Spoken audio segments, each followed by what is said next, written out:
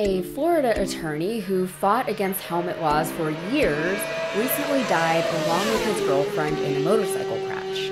I'm Yasmin Khan with Rebel HQ, and attorney Ron Smith and his girlfriend Brenda Volpe were not wearing helmets during the crash that would cost them both their lives. They were both killed from blunt trauma to the head.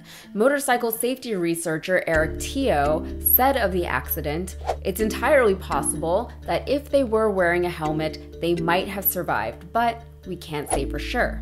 Helmets certainly would have improved their odds." Smith was a member of an advocacy group that lobbied against the state's mandatory helmet laws, and he frequently took on cases in which motorcyclists were in violation of the helmet requirement. An article in The Guardian says that Smith's friends remember him as someone who valued his independence, with one friend saying, quote, "He thought everybody should have their own choice." Of course, this is a very unfortunate incident, and I'll do my best to be respectful of the parties involved. But the bigger questions that cases like this one beg are, is this a matter of personal prerogative or public safety? And to what extent is the government responsible for protecting its citizens from themselves? I think everybody's in too much shock to explain it. It is a new seatbelt ordinance. If the town council gets its way, seatbelts will be mandatory for everybody riding in the front seat of a car through Richland. I'll have to detour the town to get to Kalamazoo. If they pass a seatbelt ordinance where I don't use a seatbelt. I wouldn't wear my seatbelt. If I get caught, I get caught, I guess. Look, if an attorney wants the freedom to live his life as he so chooses, even if most of us would deem his choices to be reckless or careless or dangerous, then should he have the right to make those choices for himself? In the case of motorcycle helmets and protective gear, motorcyclists aren't necessarily endangering others in their choice to not protect themselves.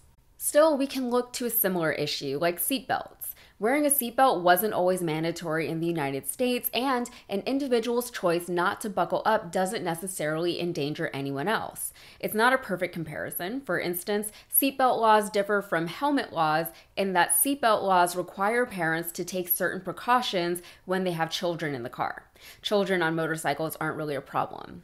But if we stick with the analogy, we can look at seatbelt data to get an idea of how public policy, when enacted in the best interest of the people, can be effective in saving lives.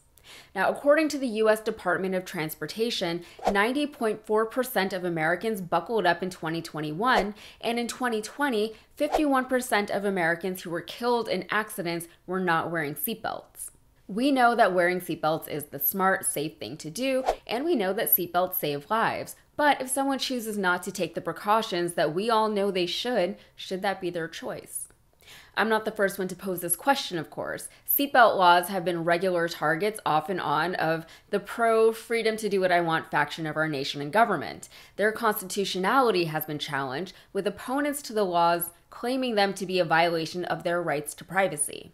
It's not about the seatbelt, though, is it? And it's not about the helmet. It's the principle of the matter, the personal choice, the rejection of big government and big brother. It's the freedom to not have your personal choices fined and ticketed by a local government who just needs to make some money off of its already tax-paying citizens. But when you start talking about things like choice and personal freedom, well, that's tricky territory in our current political climate, isn't it?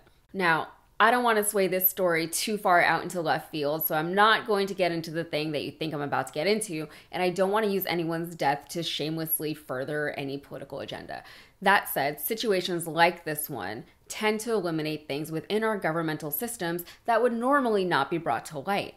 If freedom of choice is applicable in some situations but not all, which ones are excluded from that principle and why? Furthermore, what obligation does our government have to protect us, even if they're just protecting us from ourselves?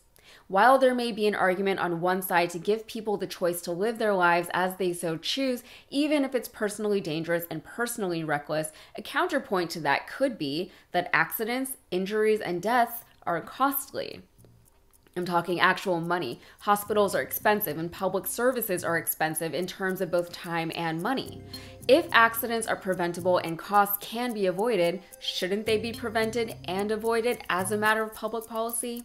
A lot of that money comes out of tax dollars, so theoretically, if they're not being spent on avoidable expenses, they can be reinvested elsewhere within the community. I know it sounds a bit crass to talk about money when we're talking about actual human lives, but we all know that in the eyes of the government, they see dollar signs before they see anything else. The monetary argument will almost always win over the ethical argument because that's the world we live in and that is the society that we have built for ourselves. Anyway, I'm not trying to make an argument one way or another necessarily. You all can discuss amongst yourselves in the comments.